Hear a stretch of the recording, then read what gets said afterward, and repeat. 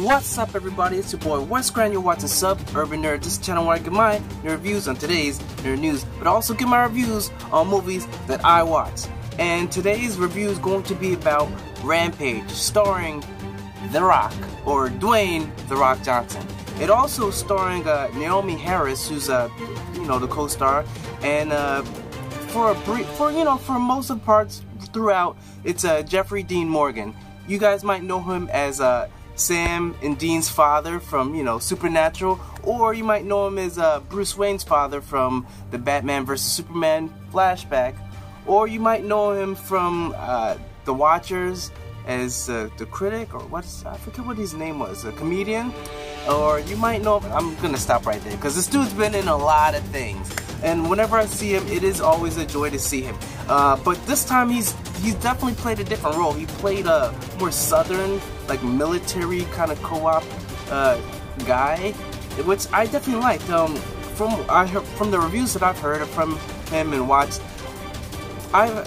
people made it seem as if he was a little bit over the top, and they liked him, but it got annoying. But I didn't. Actually, I found it a little endearing. I liked him. One of the lines he says is, my daddy always told me that us assholes gotta watch out for each other, so, or us assholes gotta stick together, whichever the way it was. But I definitely liked him because, I thought they were gonna try and make him like the guy you didn't want to root for or whatever, but, and not even at the end, from the middle on whatever, or even the beginning, when they first meet up, you kind of suspicious of him, with The Rock and the lady, Naomi Harris, but The Rock and their chemistry, from what I heard, whatever, it made it seem as if it was going to be a little bit too forced. Though, I know I wouldn't be like, okay, yeah, they're going to be hooking up by the end of this, because a lot of times, that's what happens. Spoiler alert, it doesn't happen in this. But it makes sense. I mean, if you're going through traumatic things and super things, like crazy things, the person you're going through with it, sometimes, there's a little bit of bond, so there might be a little bit of chemistry going on with this. So, it was definitely believable. It wasn't like it was forced down my throat, like, they didn't even kiss or whatever at the end, so, it's definitely, the relationship being forced was no issue to me whatsoever. Now, the real relationship is between The Rock and George. George's a great, the monkey, and if this is CG, this is some good-ass CG, because this monkey looked real. Granted, they do have that technology from, Planet of the Apes, or, Rise of the Planet of the Apes. They do have that technology, so if this is a real albino, or a guy in a suit, or they just add a little bit of CG, regardless, it was good. It looked really good. And George, I liked his personality. He was funny. He's doing the movie, he's like this, whatever, and he's making these jokes, he just mess with people, and, they really quickly made you kind of fall in love with this gorilla, and so when things start going wrong for it, it definitely made you feel for it, and then even when it was going crazy, you're like, yo, hopefully they don't put it down. But with the whole, they say, regenerating, everything was great. From the time The Rock first was talking with him, doing the sign language, you just knew there was that connection, and with The Rock, of course, females are throwing themselves at him, but he kind of explains why. He went through a lot of wars. He's seen what people can do, what they're willing to do just to make themselves get ahead, or for their happiness, and he didn't like it. So therefore, he's sort of an extrovert. Like, he talks to people. He's very cordial with people. He talks to people, and he works. He can work with people. He's very commanding, because you find out that he was in the military, you know what I'm saying? Like, he was that special forces type of thing. But yeah, I'm sort of the same way, in a way that I'm an introverted extrovert.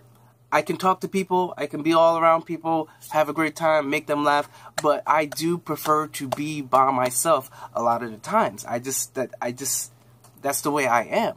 It's weird how to go about it, but there's a lot of people like that, where, you could be extrovert and be very outgoing, but still, at the same time, you just reserve and you want to be by yourself a lot of the times, because, we have our thoughts to ourselves, which, everybody, there's nothing wrong with that if you guys like that. Like me, I like that as well. But going back to the movie, the main villains, played by, Jake Lacey, and I believe the the female's name is Maine Bree Hill, I believe that's her name. Yeah, they're sort of one note. The lady was bad guy, villain, nothing else. The brother was kind of just kind of the stupid guy that, you know, just has the money. He's just there. He's part of the team, but the brain of the whole situation is the sister. So I did like him because it was a little bit of comic relief as far as, you know, going back and forth with them, and then you're seeing, you know, this guy's going crazy. Oh no, what's gonna go wrong? Then the sister's always got the plan, got a way to deal with it. And then the main like animals is you've got your wolf. They showed you where the wolf flying. You seen a commercial where he was like, oh, had a flying wolf now, or they had the you know, the gorilla George, or this giant crocodile. Now, as far as George, one thing that was kind of itching at my brain was like, how come George is so much smaller than the rest of them? Like, how is the wolf larger than George? George was a gorilla. So you would think with this if they are being introduced to this toxin, like maybe George would grow a little bit bigger. But each toxin was a different mixture, so therefore they were all going to grow. It was supposed to increase their strength, their agility, their healing, their reaction, and like their growth. But it wasn't the same concoction, so I could understand why George didn't grow as big. Also, George does not actually need to grow as big to be stronger than them. Why? Because going off of the human physique, according to gorillas or the apes or whatever, they're about, like, was it 5 times stronger than human beings?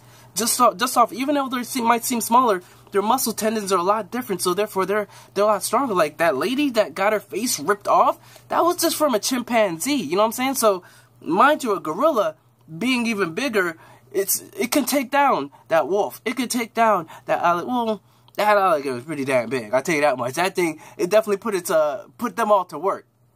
But there was a lot of over-the-top things.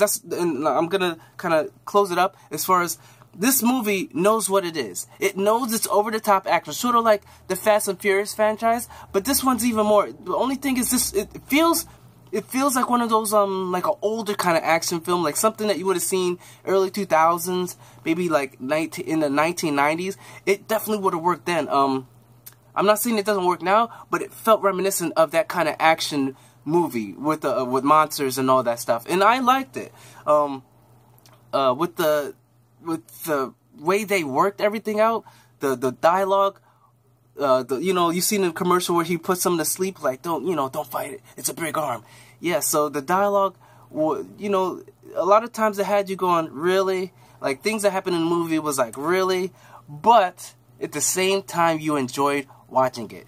I did find myself laughing a little bit, chuckling a little bit. Wasn't a hilarious movie, but there was moments, and the ape was a big part of that. So if I was to give this movie a review, like a rating or a grade, like I do with my reviews, I would give this a B. Why? Because it wasn't bad, but it needs improvement. It wasn't bad, but it could use improvement, and that's why I'm putting it at B. Because I'm not putting it C because I came out this movie actually enjoying it. I actually enjoyed the time. I wasn't upset that I wasted my time. Wasn't upset that I wasted my money. I actually enjoyed it, and I would watch it again with someone if need be. I would watch it on, you know, Netflix or whatever.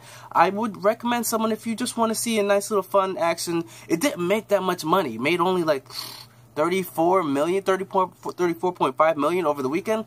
But hey, The Rock can't win it all. Everything can't be a Jumanji. So that being said, just check it out if you're interested in something like that, you know. So just remember to like, comment down below, tell me what you thought about the movie. If you've seen the movie, tell me what you think about if you're gonna see the movie, and just share it with everybody, you know, like remember to put on that notification, and remember to subscribe, check out my last review, movie review, and check out my playlist of all my movie reviews. So remember, I'm Westcrat, you'll be watching Suburban Nerd, and you've just been nerdified. Catch you guys on the next movie review.